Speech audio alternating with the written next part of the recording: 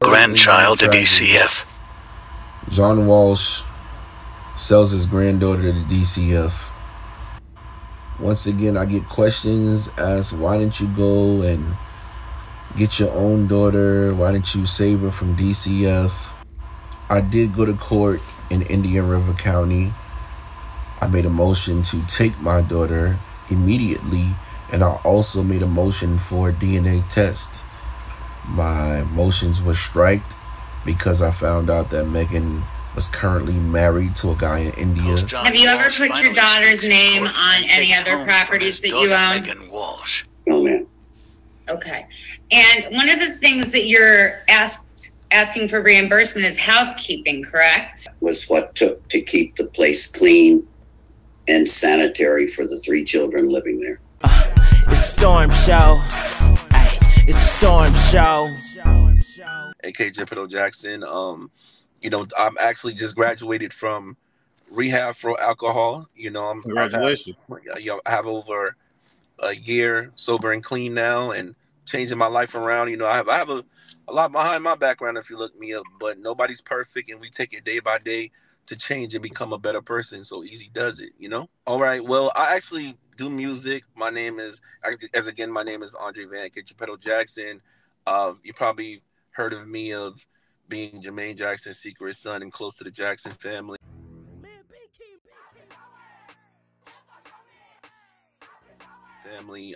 You know, a lot of allegations flying in the air, but I have love. They've done everything. Jermaine is my everything, mentor, you know, whatever you guys want to call it. And like I said, I just had a #1 album called Jermaine-ish that was on iTunes last month. It went #1 on iTunes, and it's all because of the supporters. The view now is where John Walsh, he basically left my grandchild in CPS, DCF. He left her there, you know, and people are like, why didn't you go get your own kid? And that's why I'm taking these interviews now, because I actually didn't. I'll start from the beginning. When I was incarcerated from 2017 to 2021. When I got out, you know, that situation came from me doing business contracts wrong. I take partly my wrongs. I'm not going to make any excuses for that. And I had to learn my lesson how to do business right and go through recovery for the greed of money. And when I got out, that's when I actually met Megan.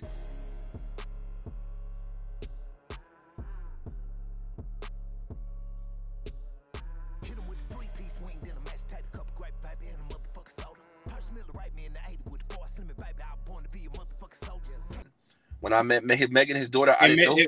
And Megan is John Walsh's daughter. So, by the way, everybody, John Walsh from, you know, y'all remember his story back in the day. His son got kidnapped, and then he created the whole show about kidnapped children and kidnapped people. And I think the programmer used to come on Friday nights, Saturday nights, and they would have the dramatizations, and they would show the sketches, and it would be, if you've seen such and such, call this number. Is most wanted, and I'm John Walsh. And so you ended up actually meeting his daughter, Megan. Yeah. And at the time, I was fresh out. I got invited to go to Vero Beach. We met through a mutual friend, and we kind of met each other. She was telling me what she was going through prior with her father, that he took her other children, and I was there for her to help her. In the midst, we started dating, and that's when she got impregnated by me. And from there, So hold on, let me ask you, how many children does Megan have altogether? Altogether, she has 4, including mine. Like, she has 4 total. And does she have custody of any of them? None now. Absolutely none. Wow. Okay. Yep. And the accusations were accusations that she was on drugs, and, you know, she was not keeping the house to a certain circumstance, and the kids were told John certain things, which I can't speak for that part because I wasn't around her at the time when the first 3 got taken at the same time. I wasn't around for that. But when I came around, you know, she was already still going through the court. They would still let her get visitations with the 3 other children.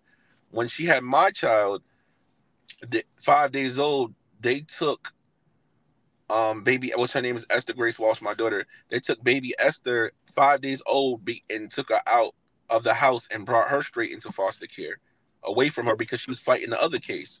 Because she was fighting the other case. Now a lot of people, people that's new to the channel don't know, but the people that's been on my channel, they do know. I used to work for DCS as well in Arizona, though, not the state of Florida. Mm-hmm. So I know a little bit about how stuff goes down. I've seen some success stories, and I'm not gonna lie to you, I've seen some people absolutely get railroaded. Like, yeah, I always tell people, if you can keep your kids out the system, that's the best thing you can do. Exactly. That's the best thing you can really do, man.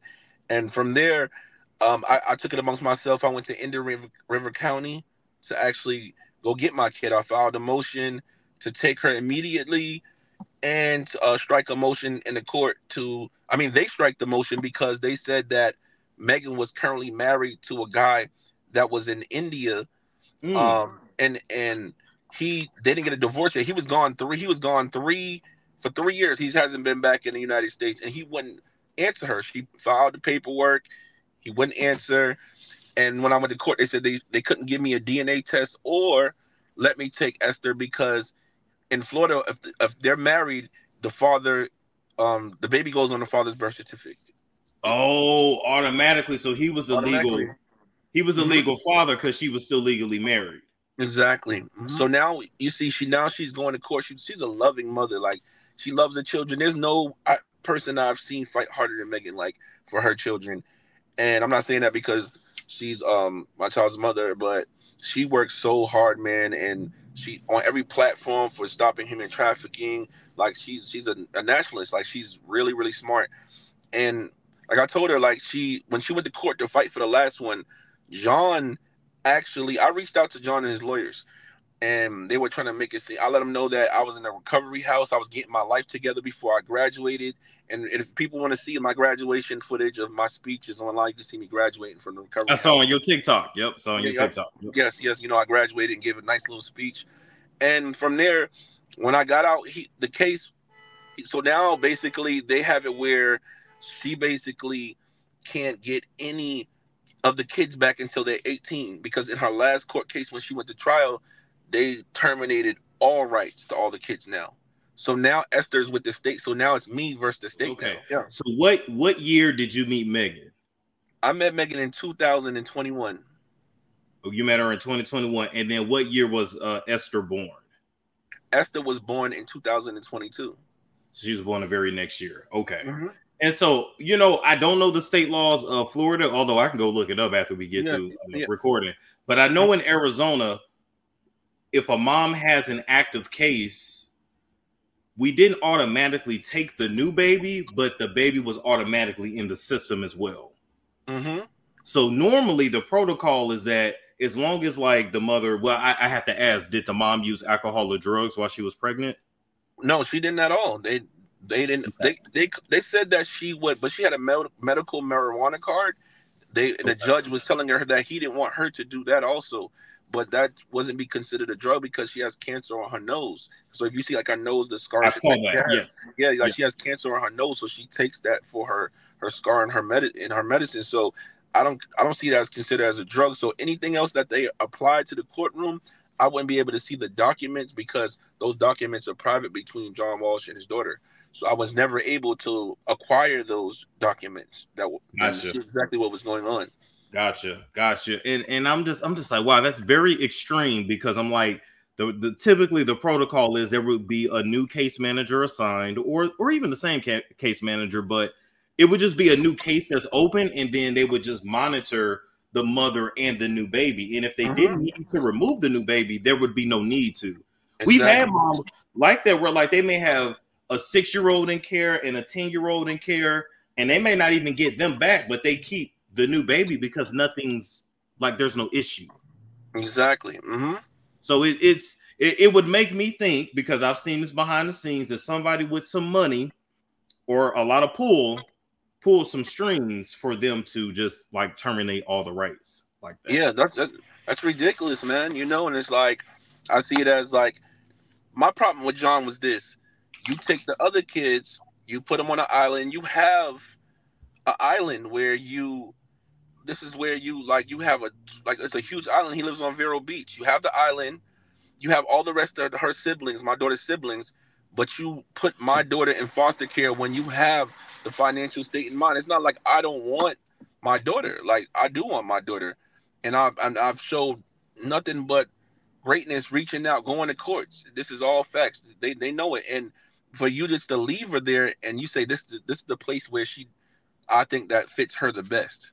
Like, that didn't make any sense to me. When you want the rest of them, but you're out here fighting for everybody else's cases and children, but you leave my daughter in foster care.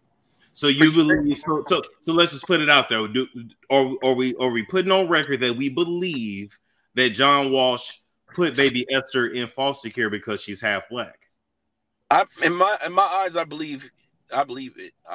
Like, because I feel like it's going against the grain. And Megan has told me certain things about her father that. Let's hear it. Because the people need to know. Yeah, they were saying that he was writing real racist things in his notebook, in his journal in high school.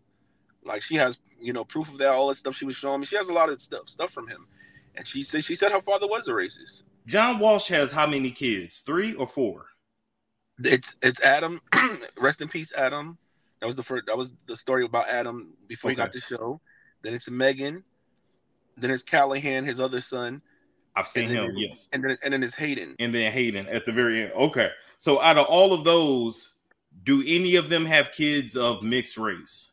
No. Okay. So his rebuttal may be, well, my daughter was married to an Indian man, but her and that Indian man didn't have any children, correct? No, baby Jack is, if I'm not mistaken, I don't want to say it correct. I think that's the Indian baby. I think Jack is the Indian baby, but they had to take Jack because it wouldn't have made sense after all. But she has another one too. She has a baby by Kanye West's best friend too. So, now where's that baby at? Thing, as well as keep respect for the fathers, no matter how they're involved in this. They are all different fathers, so they all have different takes on this. Unfortunately, my daughter's father is, being used, and he took the bait, and my parents are using him, and that would be who? MAGA Jackson? No, my daughter's father, and I'm going to leave the names out for that. I mean, people know the other two. My two of Esther's father is MAGA Jackson, and Arlo's father is Warren Trotter with Kanye West. But that's with John on an island with John. What? Mm-hmm. I think after that one, he was just like, okay, because at the time, John knew, like, with Kanye and that respect level, it was just a different type of essence then when she had the baby Arlo. That's his name, Arlo. Baby Arlo was at the time. And I feel like he took that as like, okay, Megan, it's not like it's one of these people out here, but for the history of me, because he knew that this is how I take it.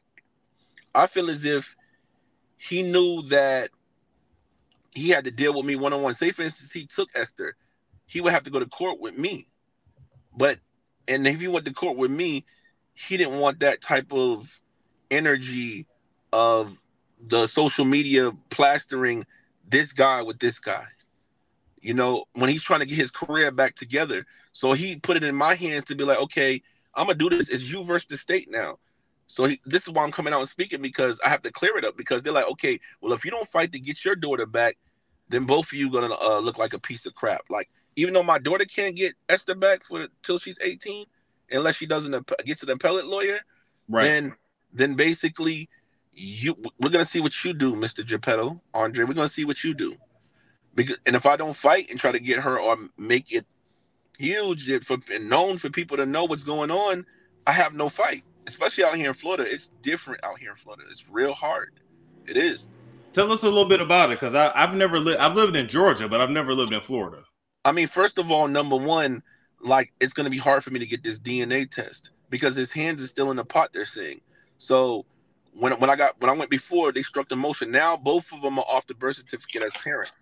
So now I have to find an actual lawyer that wants to take my case, because every lawyer I call in the state of Florida, they are scared of John Walsh. Wow. They don't want to take the case. They said it's an issue with taking the case, So they're like, man, we don't want to take this case at all. We don't want to do anything. Or they're making an excuse like, oh, where we got too many cases right now. This is going on. I've called the best of the best out here in Florida, and I get the same answers every single time. They don't want to go. They don't want to go head to head with him. And you know, and a lot of people watching this may or may not understand. Like when it comes to courts, like celebrity means a lot. Money goes a very long way. We may think like, oh, okay, these two attorneys, they're going at it in court. You know, the judge, they're striking down this and striking down that. Them people go to lunch together. They go to dinner. They play golf together. So a lot of times you really don't truly have anybody on your side. When you exactly. You don't have any. And then because of my background, you know, like from everything I've been through, if you Google my name, you'll see scam this, scam that, and incarcerated. I went through a lot of putting myself out there, leaving Hollywood, and you know the greed of money led me down dark paths, and I had to realize that money wasn't everything. And some of the things that's online is true, but a lot of things I've been, of course, attacked by others because they wanted to either be in a relationship with me or, you know, it just got kind of weird. But that was the tactic. Like, okay, this is online about you, so how could we? Every time I went to go do business, I had to explain myself. So when the people first get an insight, when you look up Andre Van Geppetto Jackson online, you're like, oh my God, he's a monster. Like, did you see what they said about him? You see, he took this money, he did that. And they don't understand, you know, as a young person, I knew how to get everybody to a room and all the right people to the room, but I just didn't know how to close it. And I was just so infatuated about money. And, you know, it was a disease and an addiction that I couldn't understand it was. Then that's why I went to rehab and I graduated from there, and I understood it. I used the tools to understand. And now that I'm sober and clean, I'm in a state of mind where I'm striving to become righteous. Because, you know, actually, as I would say, addicts, we don't ever truly recover. We take it one day at a time, and we got to stay in focus of taking these programs and utilizing them like AA meetings and different things to walk the straight path. And that's why I said I got to do this for my daughter and my kids. And, you know, for showmanship, I won't allow people to continue to use that slander to tell me who I am today. Yes. And that's why I'm standing for something righteous today by fighting for my daughter and making it known and addressing stories that mean something instead of just trying to go viral on something. And hopefully people will be inspired that are going through the same things that I'm going through in the court system, and we can all step up together and make it nationally known what's going on. Let me ask you this. I saw a little conspiracy that said that his son wasn't really kidnapped. Adam, is that true? I don't know about that, man. I talked to Megan about that, and she just like, these people just come. She's been having weirdos come to her and tell her that he's their Adam and this is and that. But we didn't have a serious conversation, and I was like, no. Like, okay. I believe that actually happened, but for what, I can't really say or not. Like, I don't know what the reasons for. It's a lot of stuff that she doesn't know as a kid because she was just, you know, Adam died, then she was a baby. She was the next one. So it was just like, what was the reason? What was his hands? And did he owe somebody? Was it, you know, was he part of something? Like, it's a lot of questions that come up, you know? Absolutely. Absolutely. Well, I mean, as we can see with what's going on with Diddy and, you know, Epstein went down and Weinstein, like, you can put your skeletons in a closet, man, but eventually they're going to fall out. They're going to come out, you know, and people are starting to be aware. Like, he's trying to go and do commercials and fought all these other cases. But the main question is, John, why are you doing that? Like, why are you not even reaching out to me? You should be proud of me. Like, you know, as a person, to be like, even if I had the history, I know you have somebody watching from a distance. I graduated from the recovery house of Central Florida 6 months, and it was hard. A lot of people do not do that. That's a hard task, man. It really, really is hard. And I was like, for you to see that from a distance, we don't have to have a personal relationship, but why wouldn't you want my daughter to know her other family members and the people that are on my side and us to, you know, to be able to fix these wounds? Because you don't want to, like, especially your daughter. This is your daughter. This is like your daughter. You nurture her. If you know that your daughter has all these issues and problems, why are you basically just pushing her away and not grabbing her close? Is there anything else that you want us to know before we leave off from this episode here? Well, I would say this: the episode 2 is going to come, but we got a lot of things to talk about with this Oh, I'm gonna save it. I'm gonna save it. I'm gonna let you. Okay, you'll save it. Okay, okay. Yeah, okay. because it better be a surprise that way. But you know what we got coming. Absolutely, absolutely. It's Storm Show. Ay, it's Storm Show.